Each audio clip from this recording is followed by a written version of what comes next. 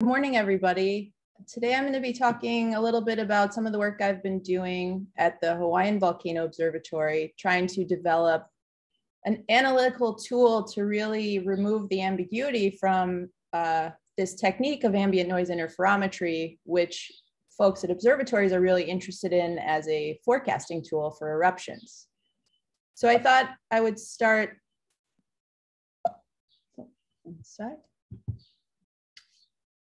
I thought I would start with, put my laser pointer on, great. I thought I would start quickly just with a little background on ambient noise and then get into how ambient noise interferometry works, and then give you a sense for kind of the state of the art right now in terms of understanding changes in seismic velocity associated with volcanic eruptions. So let's start with what ambient noise is, or in my case, what the ambient noise signal is that I'm sort of honing in on. For me, I'm really interested in using ocean swells, which are these really repeatable seismic sources that you constantly have ocean swells going on. They're constantly coupling with the ocean floor and creating this ongoing signal through time that's occurring all over the world. So we have this signal that's traveling through the world continuously. And so obviously that's really tempting to use for looking for temporal changes at active systems such as volcanic regions.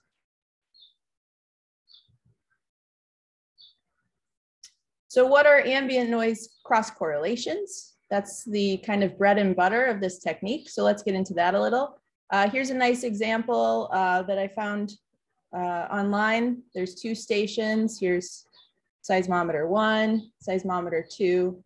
They're each recording ambient noise going on. So you see all these wiggles happening on both those seismometers. If we cross correlate them or match the wiggles, what we end up with is something which you see here in the top panel. This is called a correlation function. And it's going to represent the Earth structure for some crustal volume between these two stations. So everything we do as we look at these correlation functions is looking at how is this crustal volume changing with time between any two seismic stations that we'll be looking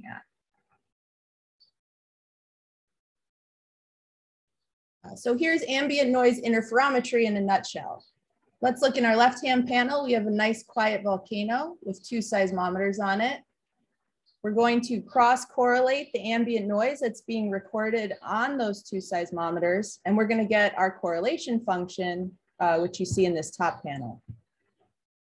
Now, this quiet period of time the correlation function for this quiet period of time is going to be shown as this dashed line. So it's hard to see in the overall picture of the correlation function, but if we look at these zoomed in figures of the early time and later time in our correlation function, you can see this dashed line here. That represents our Earth structure during a quiet period of time between these two stations on this quiet volcano. Now let's say that we have intrusion of magma into the system. Well, that's going to cause some changes in our volcanic edifice. Not only do we have magma moving into the system, but we also have the opening of fractures as this magma moves into the shallow part of the summit. And so all of that is going to work to cause some changes or slowdowns in the edifice as seismic noise travels between the two stations. So what's going to happen is that your correlation function, as long as things haven't changed too much material-wise in this edifice, the correlation function is going to look really similar, except that it's going to be a slowed down version of that reference period. And so you can see that here as this solid line, which is offset in time from our quiet period of time. So we want to capitalize on this offset between this reference or quiet period of time and the current period of time. So how can we do that? So we'll measure the offset between those two correlation functions, and we can plot those differences in time at each center time that we measure them at. So let's say 13.5 seconds, we measure some lag, and then moving further on in the correlation function. And we get this line. And that line has a slope, and the negative of that slope equals the change in seismic velocity occurring in the subsurface relative to that reference time period.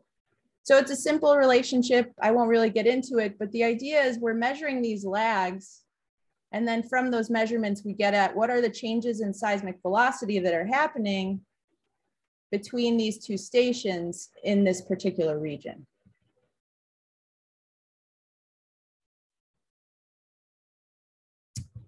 So this is one of the earliest studies using this technique at a volcanic system. This was a study in 2009 by Dupatel et al.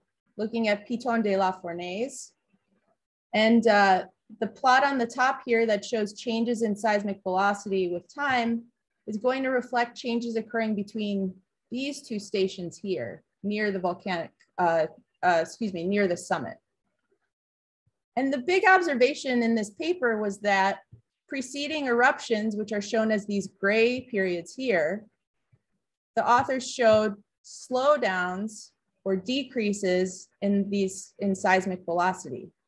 And you could think of that from the example I just showed, where near to the intrusion of magma, we had not just that intrusion, but also the opening of fractures and all of that working to slow down the energy as it travels across the edifice. So that was a really remarkable result and started getting volcano observatories interested in using this technique for forecasting volcanic eruptions.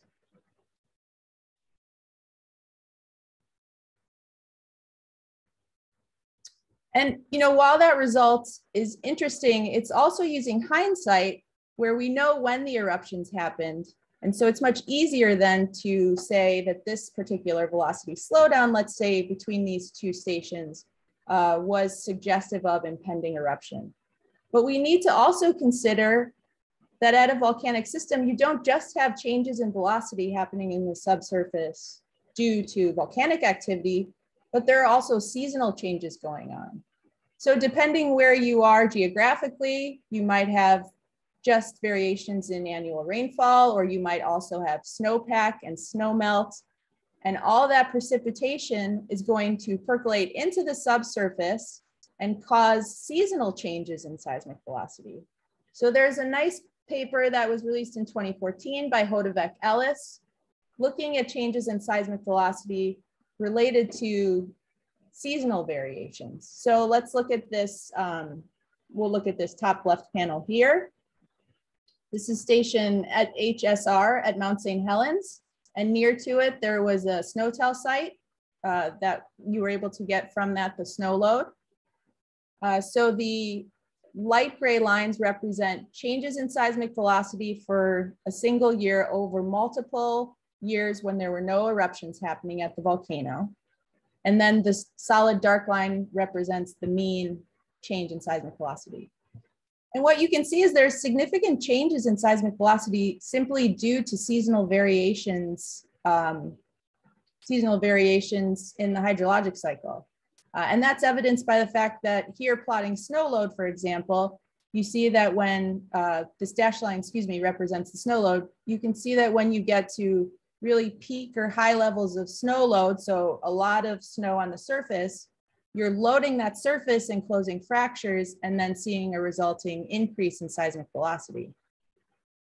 And then conversely, as we have snow melt and the diffusion of that melt into the subsurface, you're opening pore spaces and fractures and causing these slowdowns in velocity. The thing that strikes me in looking at this plot is that these values aren't perfectly repeatable every year. And in fact, there's quite a bit of scatter.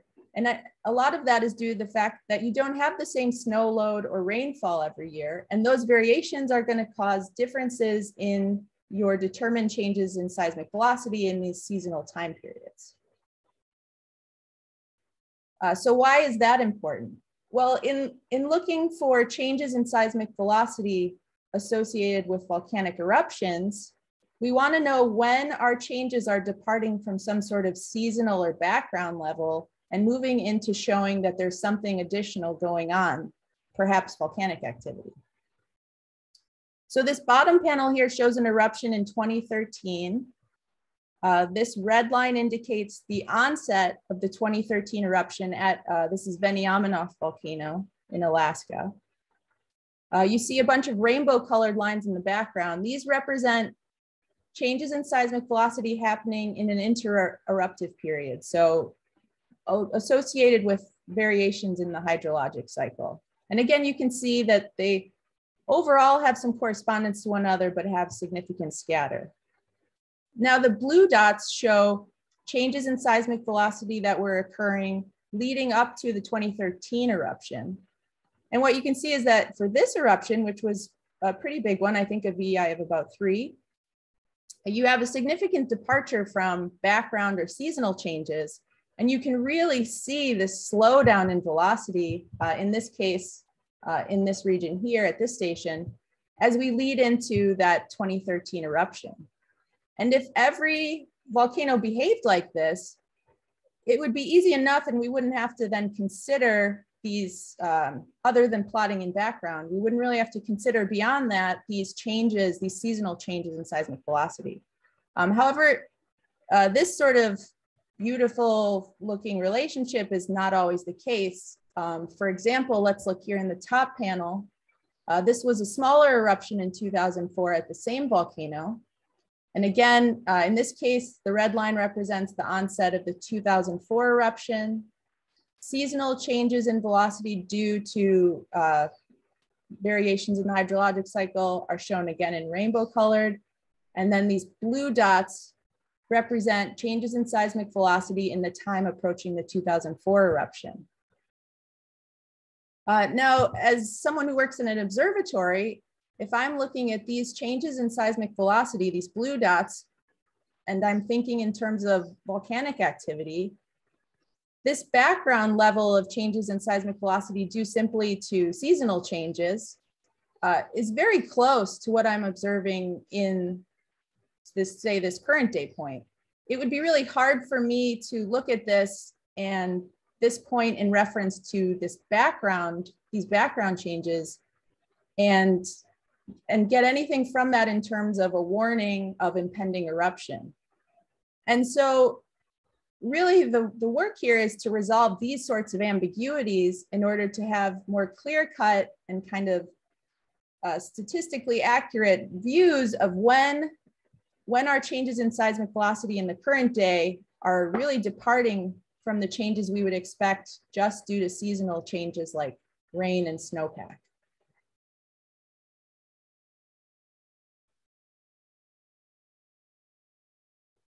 So there's been some work done with this, looking at trying to model pore fluid pressure changes in the subsurface, and then mapping those pore fluid pressure changes to changes in seismic velocity that would be expected due to those pressure changes. So this is a study by Rouvet et al. In 2015. I'm not going to get into this equation. It's pretty complex. Basically, it's trying to model pore fluid pressure changes due to rainfall, both due to the diffusion of that rainfall into the subsurface, as well as the loading of the surface due to the rainfall initially. So in this case, they're modeling the 1D pore fluid pressure across Piton de la Fournaise. This is a very popular volcano for testing these sorts of methods because it has a very impressive network. In this case, they're using rainfall measured at this single station, the single meteorological station here. Here's the summit of Piton de la Fournaise. And so from that single station, they're trying to extrapolate the pore fluid pressure changes across the whole region. Additionally, using this sort of pore fluid pressure modeling, you have to not only take into account rainfall, but you also need to assume something about the subsurface in terms of its geophysical parameters, such as hydraulic diffusivity. You need to understand how that rainwater is diffusing into the subsurface. So there are some challenges to using this and some assumptions you need to make in using this sort of method to estimate pore fluid pressure. So these authors looked at modeling pore fluid pressure using rainfall between 2011 in 2014. So here's the rainfall that they measured at that single meteorological station. And then using this equation at the top that I showed you in the last slide, they then modeled what the expected pore fluid pressure would be in the subsurface due to that rainfall.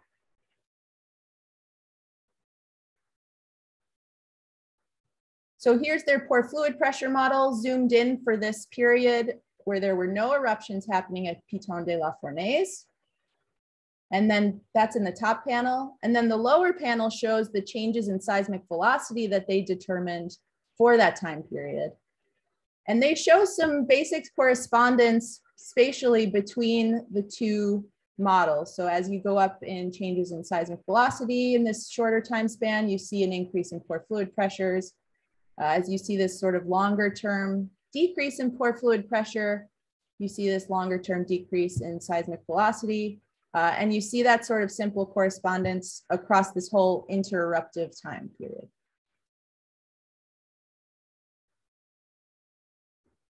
So I won't go into the specifics, but they take, just backing up, they take this pore fluid pressure model and the observed changes in seismic velocity for this intereruptive period. And assuming that the changes in seismic velocity are due strictly to that pore fluid pressure model, they then use a transfer function to relate the predicted pore fluid pressure to an observed change in seismic velocity. And so then from that, they can correct for the rainfall that they measure in the region. So this top panel on the right shows these are changes in seismic velocity on the y-axis with time on the x-axis. Each of these red lines represents an eruption. The top panel shows the changes without rainfall accounted for. And then the bottom panel shows when they've accounted for rainfall and subtracted out those changes in seismic velocity due to precipitation. It's hard to get an idea for the impact of this sort of work without sort of zooming in. So here again, the top panel is the uncorrected changes in seismic velocity. And then the bottom panel are those changes in seismic velocity with rainfall effects sort of subtracted out. So it's really actually very impactful, this sort of work. So here's an eruption that happened in 2014. And in this case, they've flipped their y-axis. So as we go up, we're decreasing seismic velocity. So you can see that they're decreasing seismic velocity approaching the eruption. But if you think of this in an observatory setting, it would be really challenging to see this decrease in seismic velocity as anything significant in terms of impending eruption, when we can look back on other periods without eruption and see the same sort of magnitude of changes. So that's sort of the ambiguity that I'm talking about between precipitation-based changes in seismic velocity and those changes in seismic velocity due to volcanic activity. However, once you correct for rainfall, you see that those changes in this region here were due to pore fluid pressures, and you get kind of a leveling out of those changes. But then as you approach this 2014 eruption, what remains is what must be volcanic changes in seismic velocity or decreases approaching the eruption. So by accounting for precipitation, we can start to really clarify or remove any sort of ambiguity and start to see those changes due to some sort of impending volcanic activity.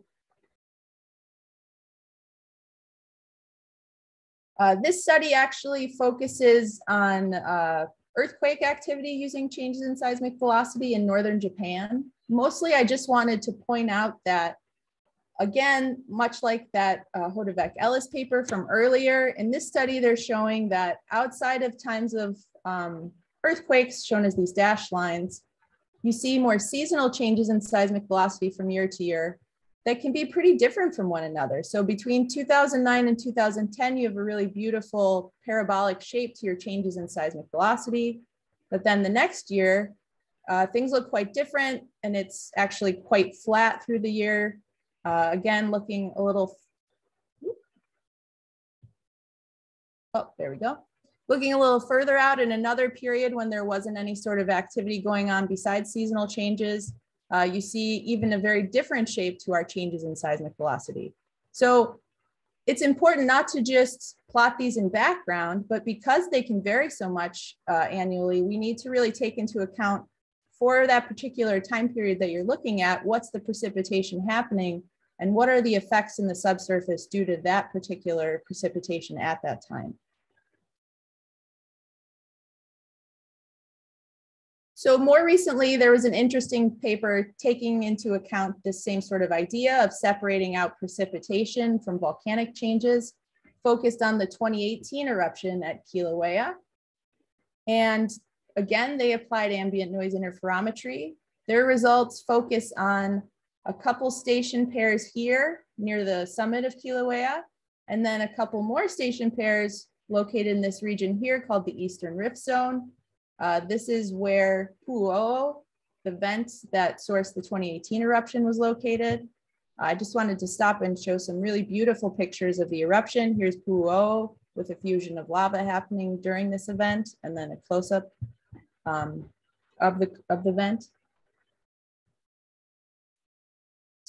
Okay, so as I said, we're going to look at four different station pairs, 2 near to the summit and 2 sampling near to where the eruption happened in the Eastern Rift Zone. In this case, the authors are plotting precipitation as the solid blue line. They're using a 31-day stack of precipitation in their plots.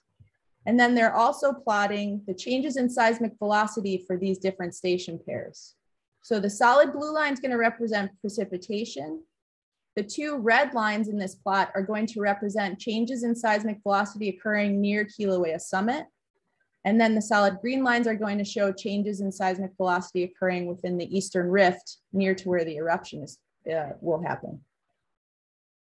So the basic feature the authors want to draw your eye to is that as we have increases in seismic velocity, we see, oh, and I should point out again, these authors have also flipped their y-axis so that as we go up the y-axis, we're decreasing seismic velocity.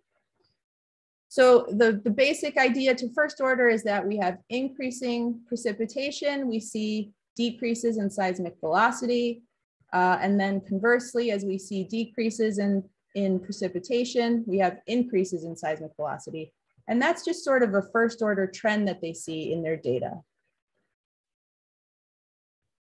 So then the authors took the next step, and I think this is rather clever, of plotting each of these time steps and the change in seismic velocity for whatever the particular pair was with respect to the precipitation at that time. And so you end up with these scatter plots. This left-hand panel shows changes in seismic velocity occurring near Kilauea summit, and the colors reflect different time periods. So green reflects the intereruptive time period, blue represents co and post-eruptive time, and the pre-eruptive time period is shown in red.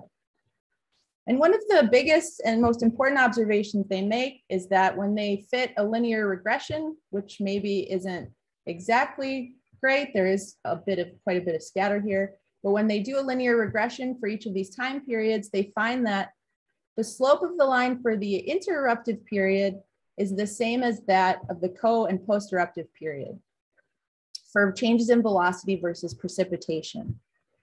So what this means is that the effects of precipitation are the same during an intereruptive period of time as they are during these co and post-eruptive periods of time. And that's really important. And again, it's highlighting that we really do need to consider precipitation when we evaluate these changes in seismic velocity that we solved for in time in order to understand what volcanic activity they might be suggestive of. Another sort of observation from this graph is that there's a downshift in the x-intercept for the line. So the co-eruptive line plots overall lower, it's downshifted from the intereruptive time period.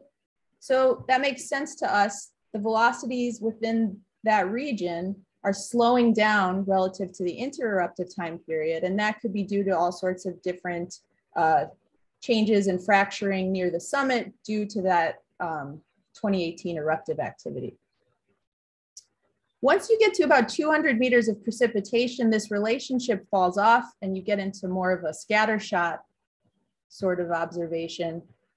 In this case, even though we are in sort of a scatter shot distribution, what we see is that the pre-eruptive points plot within the inter-eruptive points. So not much else to say there.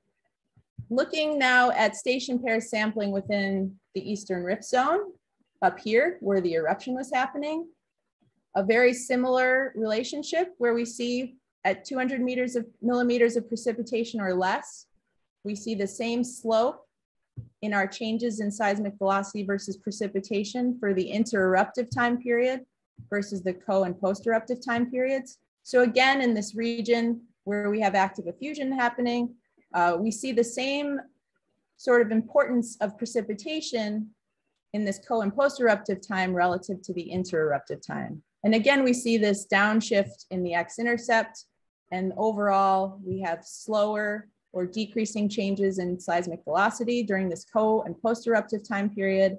And again, that makes sense with all this extensive intrusion and fracturing that we have during the eruption. After 200 millimeters of precipitation, again, this linear trend falls off, and we see that our pre-eruption and inter-eruptive points plot relatively within the same region as one another, although these authors argue that overall there's something of a shift such that the pre-eruption time period shows increasing seismic velocity relative to the inter-eruptive period. I think that's a little hard to see, but I'm willing to entertain the idea that as we have inflation near to Pu'u'o, we get extension and slowdowns in velocity in that region, and then immediately adjacent to that area where these Eastern Rift Zone pairs are sampling, we have compression due to the effects of that inflation nearby. So it could be, but I think overall, the conclusion from all these studies is that we need to be accounting for precipitation when we're using this technique to forecast changes in seismic velocity associated with possible volcanic activity. And so here I'm just showing again that plot from the Rouvet et al. Paper, where we saw that by taking out these precipitation-based changes in seismic velocity, suddenly we could clarify when the changes occurring, like this velocity slowdown, might be suggestive of impending volcanic eruption, which occurs here as this red line.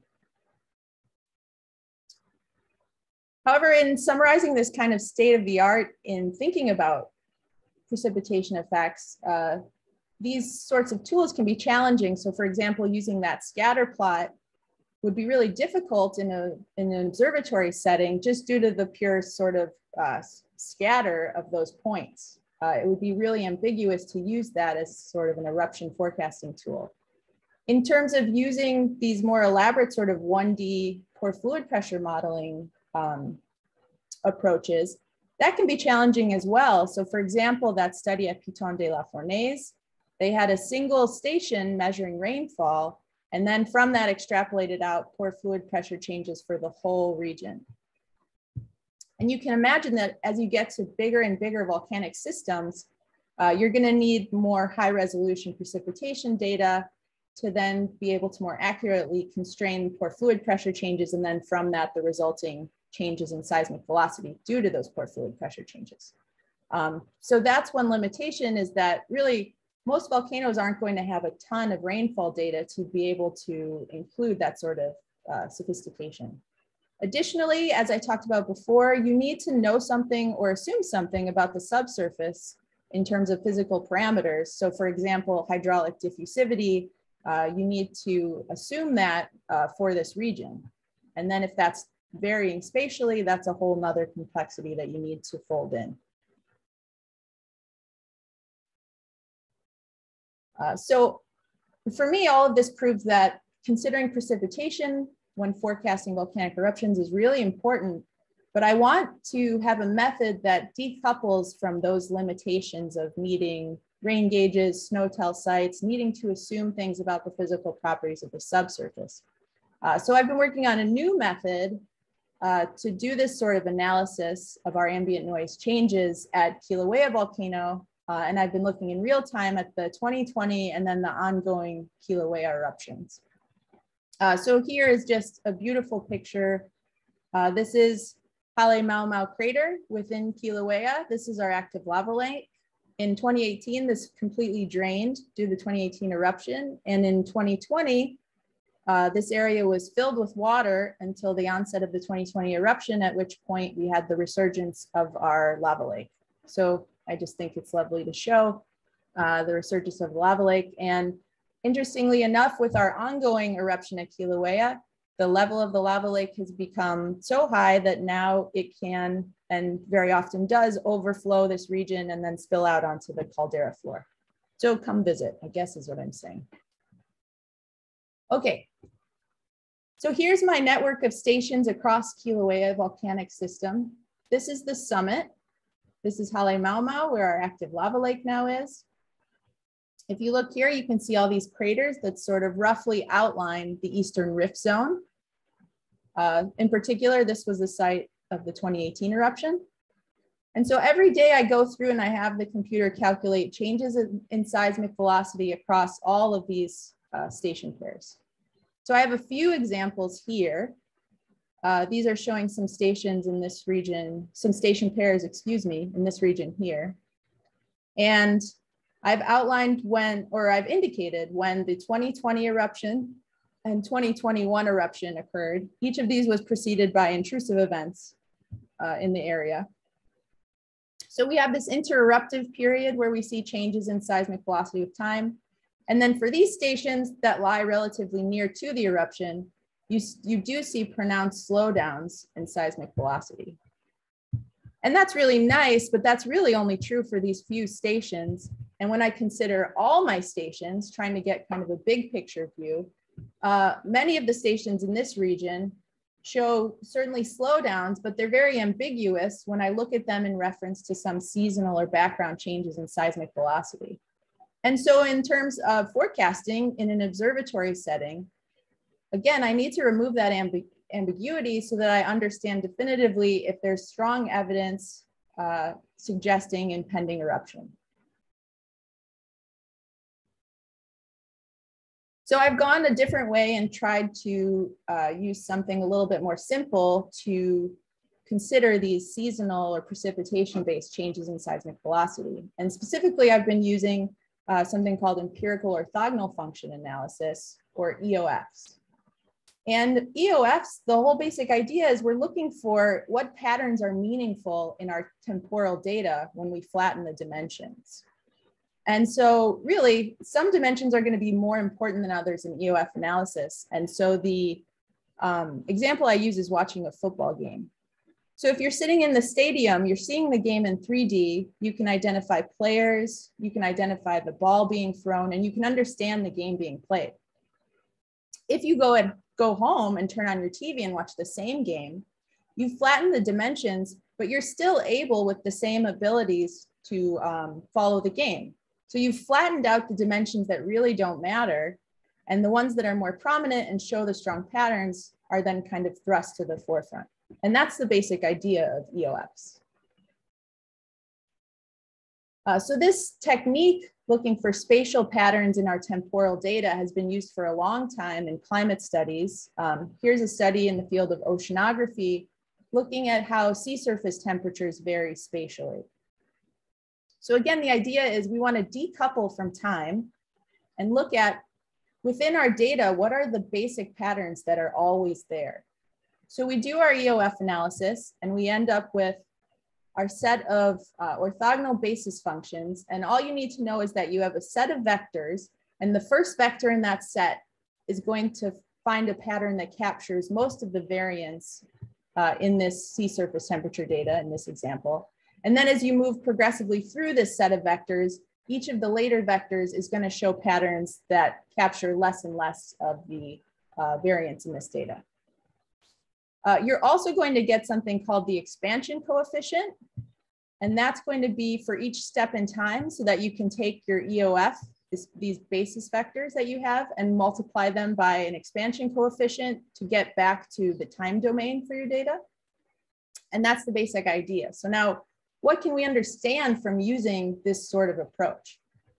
So here's that first vector in our EOF, in our set of basis functions from our EOF. So this is going to be the vector that's going to capture the most amount of data variance in our sea surface temperature model. So for the field of oceanography, this was really telling because it showed them how sea surface temperatures were related spatially between the equator and the poles. So for example, if you had warming temperatures at the equator for sea surface, then at the, oh, my laser pointer is stuck. Oh, there we go. Then at the poles, you would have cooling temperatures. And then conversely, if you had cooling temperatures at the equator, then at the poles, you would have warming temperatures. So you're able to see a meaningful spatial pattern without needing to think about time.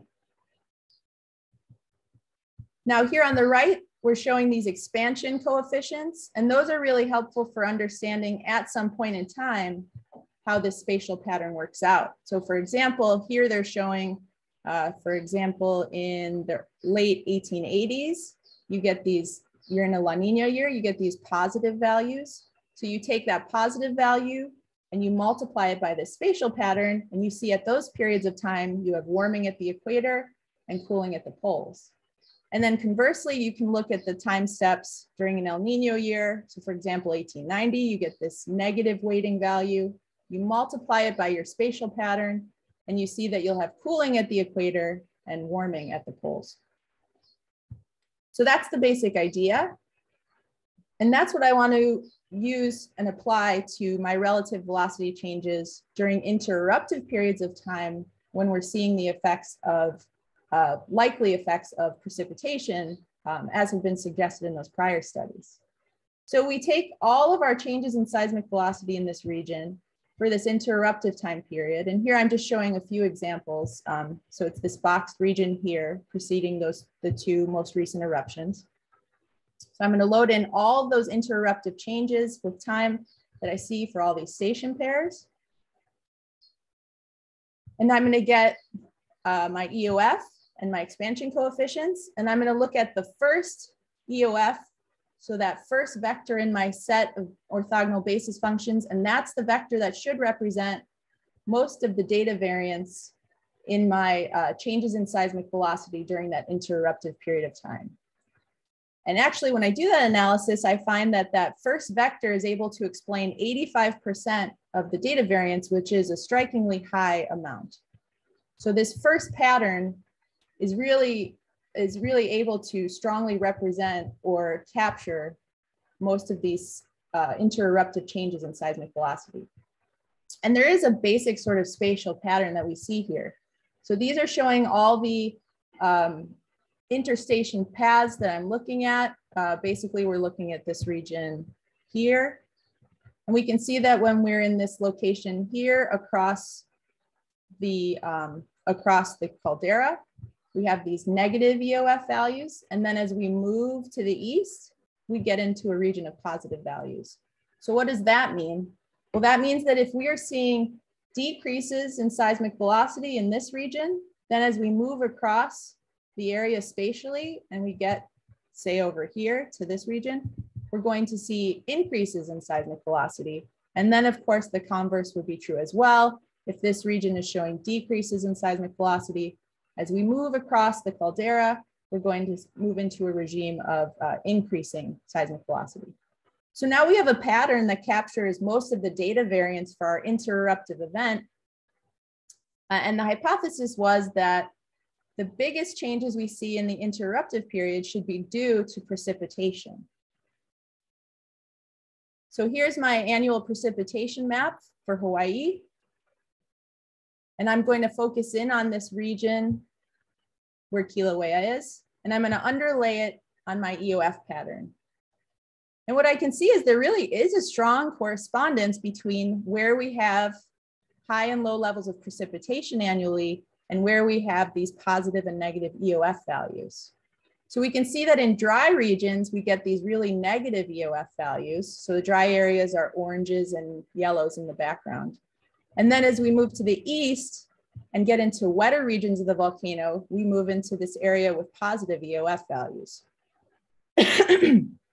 So for me, this shows that this first EOF pattern that I've gotten from my analysis is really representative of changes in seismic velocity due to precipitation, so these seasonal effects.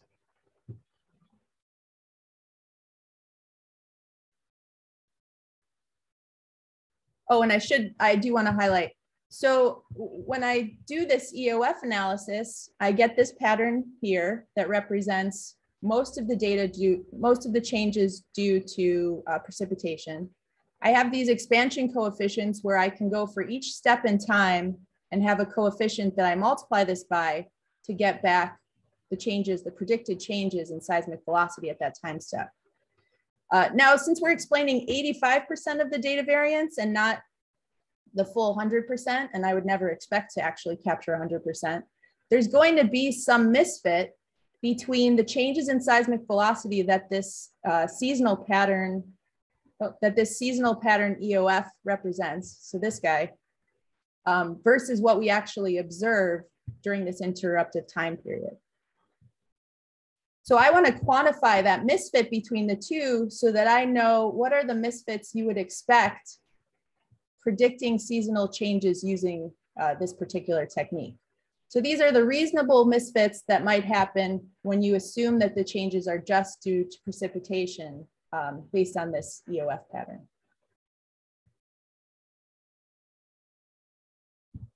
So we were looking at sort of training our system using interruptive changes in seismic velocity. But what we really want to get at is, are the changes in velocity we're seeing in the current time period simply due to seasonal changes or due to seasonal changes and something volcanic? So I've put this plot here. This is showing all the different station pairs we're looking at. And we would expect that if we have an eruption happening, it's going to cause changes in a localized region or just certain station pairs, and not all the station pairs in our area of analysis, unless we had some sort of really massive event. But overall, we would expect localized changes in velocity due to volcanic effects. And then all these station pairs are going to be affected by seasonal or precipitation-based changes. So if we just, oh, there we go. So with that in mind, at a particular time step where there might be something volcanic happening, we're going to expect that most of our changes in seismic velocity at that time step would be seasonal, and that a lesser amount of them would be influenced by seasonal plus some volcanic changes. And so if we want to find out what the expansion coefficient is, we have to take into consideration all those changes in seismic velocity. Solving for the expansion coefficient is really a linear regression problem. And so these can be dangerous if we take into account all our changes in seismic velocity with equal weighting. So just to clarify this, so for example, if this plot on the left, each of these points represents the precipitation at each particular, represents changes in seismic velocity for a particular station pair. We would expect the station pairs that are behaving seasonally to all kind of cluster together with like a more linear looking behavior because they're all following this particular EOF. And we would expect those areas that are showing both volcanic and seasonal behavior to be more offset from that linear sort of behavior due to the fact that not just seasonal changes are happening, but also volcanic changes are happening. So we want to fit all these points, but we don't want these points where we have both seasonal and volcanic changes influencing the expansion coefficient that we get at that time period. So instead of using what would be a classic L2 norm, where all of these changes in seismic velocity have equal weighting, we're going to use an L1 norm where we say those areas in a linear regression that are going to cause big misfits, we want to really not ignore, but put a lot less weight or influence into those so that the trend we end up getting is an expansion coefficient that should be jiving with a seasonal time period.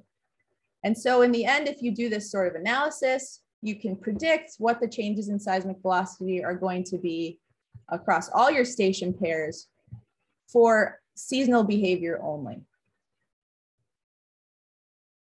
And that can be really powerful because now we can start to look at each of these station pairs and see what are our observed changes in seismic velocity, which I'm showing here in this top panel in black. And then what are our predicted changes in seismic velocity due simply to seasonal or precipitation effects, and those are shown in red. And so you can see here, these jive pretty well with one another and plot really similarly to one another. And if I difference them, I can plot those differences in the bottom plot. And those differences between these two lines are shown in the green points. Now what I've done is I've also plotted these red dashed lines. And what those represent are the misfit lines from our histogram.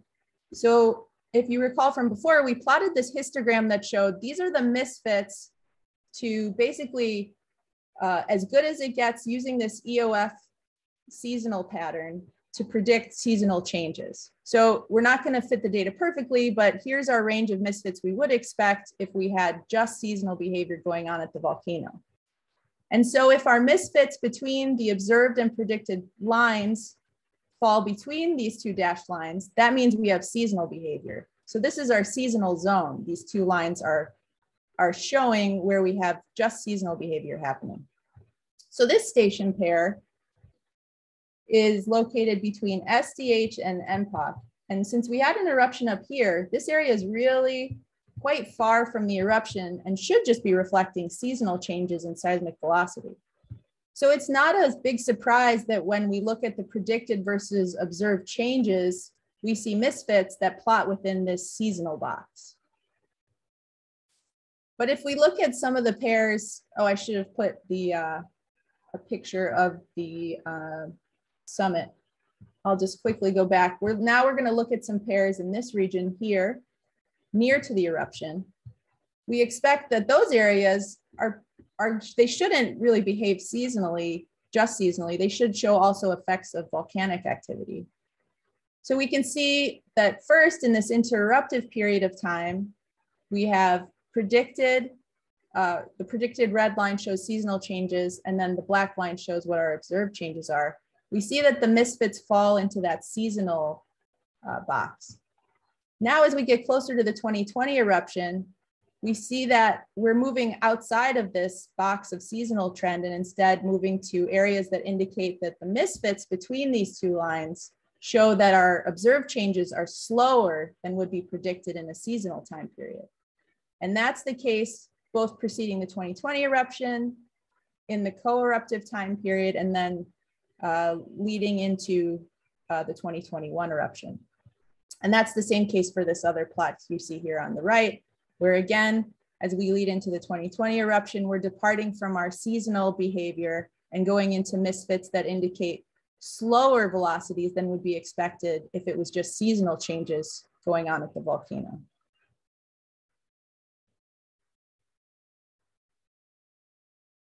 So we're able to figure out, using this technique, when we have behavior that's seasonal and when we're moving outside of that seasonal behavior. But in terms of where these misfits plot relative to seasonal misfits that we might expect, we can also glean whether that particular station pair is an extension or compression. So for example, for this particular station pair, as we approach the 2020 eruption, we have misfits that indicate that our velocities are slower than would be expected in a seasonal time period. That would indicate then that that particular station pair is an extension. Conversely, if we saw that our misfits indicated we had faster than seasonal changes in seismic velocity, we would expect that that particular station pair then would be in compression.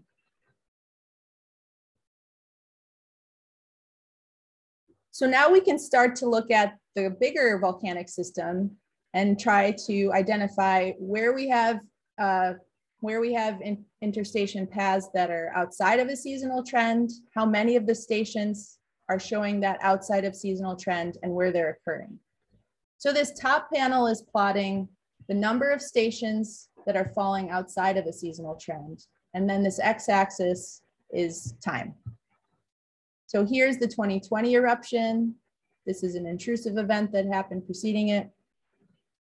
We can look, we're in an interruptive time period, and at this time period, there are 0 station pairs showing changes outside of seasonal behavior. So all these black lines here show that spatially, any black line indicates just seasonal behavior happening between those two stations.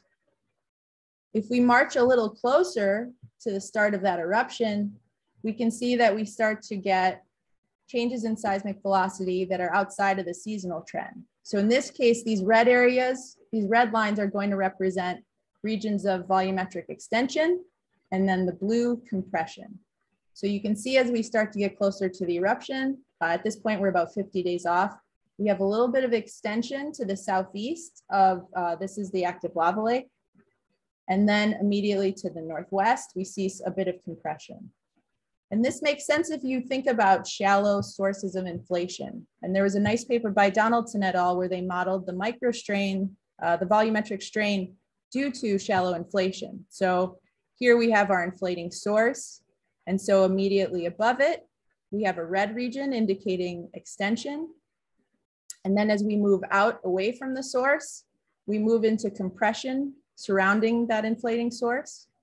And so you can imagine then that we have some sort of inflating source generically in this region, with the fact that we are observing extension here and then compression further to the northwest.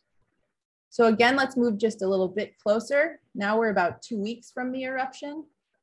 And again, you're seeing even more extension happening near the summit.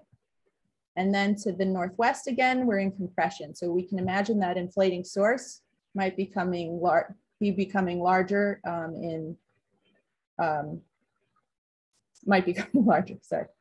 Okay, now we are 1 day before the 2020 eruption, and we see now that the summit is in, there's a large region of extension happening across the entirety of the summit, and then the eruption occurs. Now I'm going to jump to May of 2021, following the eruption. This was the time period when we called the 2020 eruption over, based on the simple definition that we saw no effusion at the surface.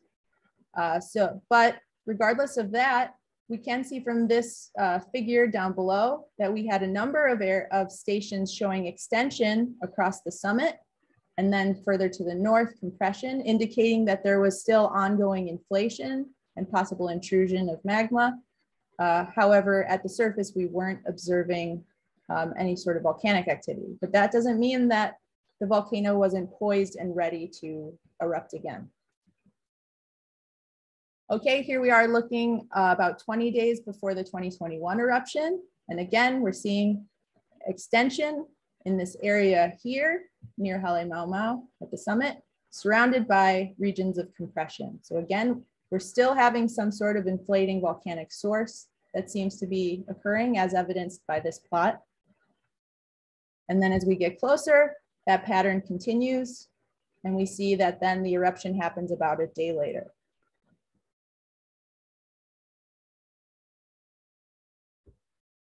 So this EOF analysis for me is a really strong new tool for analyzing current changes in seismic velocity and separating out changes due to any sort of precipitation and really honing in on changes that might be more volcanic in nature. The technique is removing the need for any sort of gauges representing precipitation. So you don't need rain gauges or snow tell sites. All you need are changes in seismic velocity occurring during an interruptive time period. Additionally, you don't need any knowledge of the subsurface. You don't need to make any assumptions there, like what's the hydraulic diffusivity. Again, you're just using these interruptive changes to try and form a model for how precipitation affects the subsurface. Additionally, I think a power to this is that you can account for precipitation at all your different stations because of the nature of this technique, again, without needing a rain gauge at every site. And then additionally, not only can we separate out precipitation from volcanic changes, but we can start to say something about whether these volumes between each of these station pairs is in extension or compression, and then what that can mean in terms of the impending volcanic behavior. So that's pretty much the crux of what I have in terms of the preliminary results for this new EOF method. I'm going to end on this beautiful picture taken by one of my colleagues, Hannah Dietrich, showing a beautiful double rainbow going into the active lava lake in Halemaumau.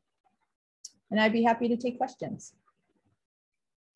Excellent. Thank you so much, Ninfa. That was a fascinating talk. We have had a few questions come in already, but if you have yet to enter your question, please feel free to do so using the Q&A box, and I can bring these to Ninfa's attention, and we can start working our way through them. The first question here is from Martha Savage, and she asks, what do you think explains the change in behavior at high rainfall in Hawaii? So you showed that scatter plot, and it looked like there was a change in the trend above 200 millimeters precipitation. Do you have any explanation for that change?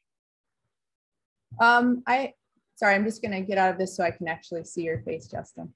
Okay, sure. Yeah, so that particular plot showing, I mean, it must be some sort of saturation effect with pore fluid pressure modeling. That would be my guess, is you reach some fully saturated point and then, I don't know, perhaps the behavior becomes more complex. I've tried to sort of disengage with having to deal with those sorts of advanced pore fluid pressure models by using this particular method, but that would be my guess, is that you're hitting a saturation point because the rainfall is so significant over such a short period of time.